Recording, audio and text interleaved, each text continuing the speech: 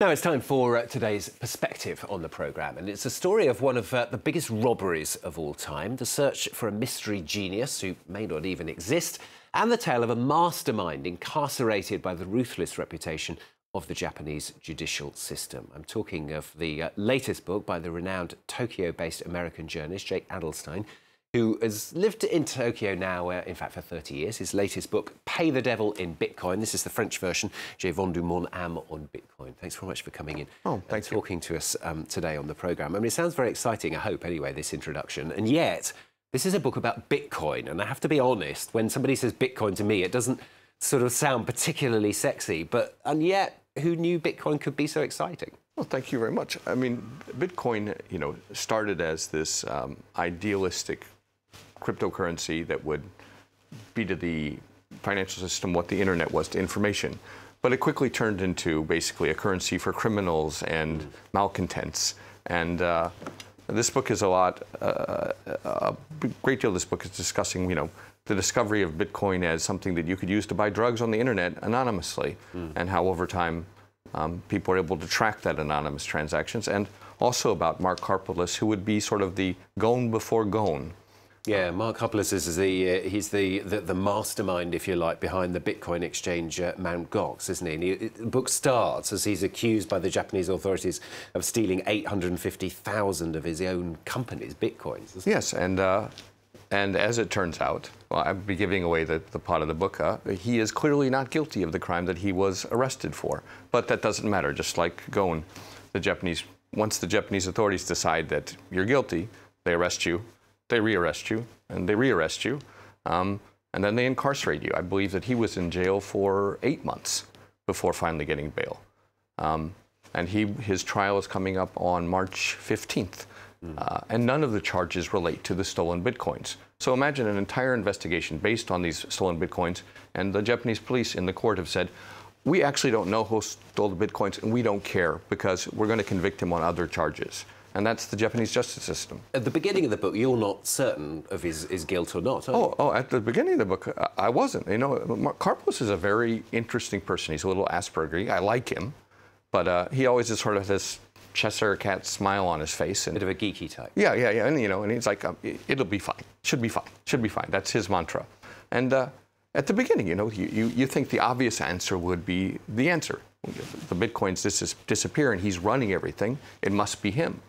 But halfway through, when I was a police reporter for 12 years, working for a Japanese newspaper, and so I have a lot of police contacts. And when I'm hearing from the police themselves that half of the criminal, there are two different teams working on this case, the IT cops and the white-collar cops. And when the IT cops are saying, we don't think this guy is guilty, or we're not sure he's guilty, but the white-collar cops are definitely sure that he's guilty, and they figure they're just going to arrest him and get him to confess.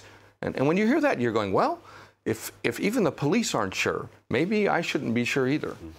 And as you say, the book also goes into the kind of shady area of Bitcoin and of the internet as well. We hear about Silk Road, for example. Well, sure, because Mt. Gox was the center of Bitcoin trading, right? And Mt. Gox started as a platform to trade Magic the Gathering playing cards, converted into a Bitcoin platform. Everything went through Mt. Gox. So when Silk Road was first written up in Gawker on June 1st, 2011 as the underground marketplace where you can buy any drug imaginable, and they listed Mt. Gox as the place to buy your Bitcoin, suddenly the price of Bitcoin went up greatly.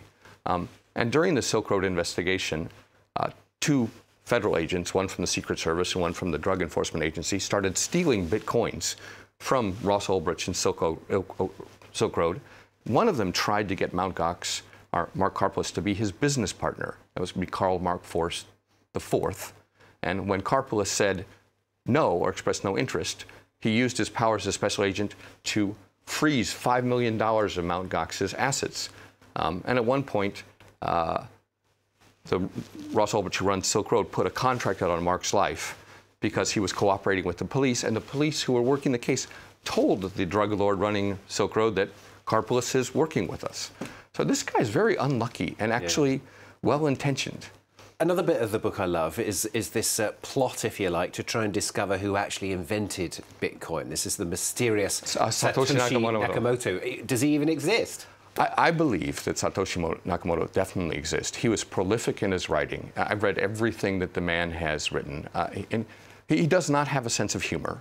He is very likely British. The only thing that I've ever seen him cracking a joke is when they were asking him in the early days, what is Bitcoin for? What can we use it for? He said, maybe for porn. You know, maybe husbands could buy porn over the internet and their wives wouldn't know, and then the porn guys wouldn't have their credit cards. And I thought, okay, maybe he's cracking a joke, but he definitely exists. It's definitely one person. It's consistent all the way through. But I don't know who. But I have no idea. Karpoulos seems to know. Okay. But he won't tell me. Yeah, that would be the next book. That's the next book. Let's talk about yourself as well a little bit, because as I said, you live in Japan, you work as a journalist there. You also spent covering very much the dark side of Japan, extortion, murder, and of course the Yakuza, the Japanese mafia, resulted in death threats against you and your family as well. Oh yes, that was an unpleasant time. The gangster that I really dislike, Godo Tadamasa, is still alive. In Cambodia, he has his new fiefdom. He's a guest of the state. The United States put him on a blacklist, so he can't come into the U.S. Japan is happy to have him come back in because he's politically connected. And the Yakuza, there's still something that you're fascinated by? I am fascinated by them, but they are dying out. Years of good legislation and law enforcement has reduced the numbers from 80,000 to 10,000. The second book I've written, There's the Yakuza, The Last of the Yakuza, chronicles why they are disappearing, and I will not be sorry to see them go. I will be sorry because I have all these Yakuza magazines and videos, and I guess I'm going to have to set up a museum in Paris. You're going to become an authority on them, if you like. Yes, but more and more it's like being a historical authority because their power is waning. And just briefly, finally, what next? Because I mean, obviously you've had these several areas that you've really delved into. I mean, is it more of the same, trying to find out more? I'm increasingly interested in Japanese politics. That's not a very sexy topic, so I have no idea what to write next. I'm sure you'll find something. Jake, thanks very much. Jake Adelstein joining us here on the programme today for Today's Perspective. Thanks for coming in and talking to us on the programme. Thank you. Let's update you on the main stories, and as Jake was just referring to, that story about Carlos Ghosn in the last hour. Prosecutors in Tokyo appealing the decision to approve the bail, which had been granted just a few hours ago to Carlos Ghosn. The bail was set earlier to 1 billion yen for Ghosn, the ousted chairman of Nissan, who's fighting charges of financial misconduct. And a promise to cut taxes, reduce fees and streamline red tape. That from China's premier as he opened up the annual National People's Congress, warning that the country faces a tough struggle to prop up its economy.